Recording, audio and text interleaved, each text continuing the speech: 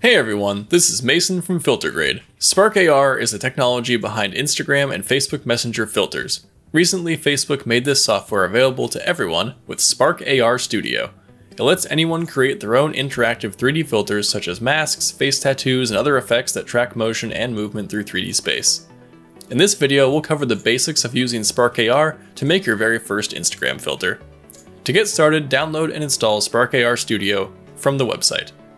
When you open up the program, you'll be prompted with a number of sample projects. These templates make great starting points for many effects and can be easily adjusted to fit your needs. For this tutorial, we'll start with a new project. You'll be taken to a 3D interface with a video capture of a person's face being captured by a phone camera. This lets you see your filter live. You can also click on the camera and change the camera type, as well as the sample face you're using. This lets you make sure your filter works on a variety of skin tones, hairstyles, and more. You can even test yourself if you have a webcam hooked up. To create our face overlay, we'll start by clicking Add Object and adding a face mesh. This will create a reactive mesh layer across what Spark AR determines to be a face. With the new layer, called Face Mesh 0 by default, selected, you'll see some properties come up on the side of the screen. What we want is in the Materials section. Expand that and it will create a blank material. Over in the Assets panel, you'll see the new material show up.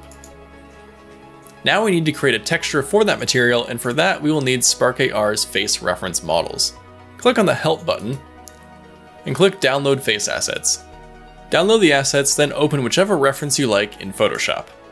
Now you can use that shape to map out where on the face your markings should go. Once you've laid out your face markings, hide the face asset and export the image as a PNG, making sure the background is transparent as well as any spaces on your shapes that should have transparency. Now drag that texture into the Assets panel of Spark AR, where it will identify it as a texture. Select the material layer and then click the drop-down menu for texture. From there, just select the texture imported and it will apply to your face.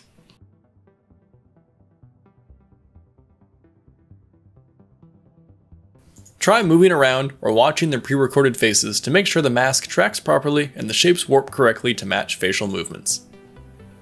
Lastly, you'll want to publish your filters to Instagram and Messenger. Click File, Export, and just follow the prompts. Once you click Upload, it will open Spark AR Hub. Doing this will upload it for review by Facebook, and it should get approved shortly if it meets their guidelines. This is probably the easiest effect to accomplish with Spark AR. If you like this video and want to see more Spark AR tutorials, make sure to let us know in the comments below or by liking and subscribing. If you enjoyed this video, be sure to like and subscribe and leave a comment down below. And if you're looking for professional LUTs, Lightroom desktop and mobile presets, Premiere Pro templates, and more photo and video education, visit FilterGrade.com today.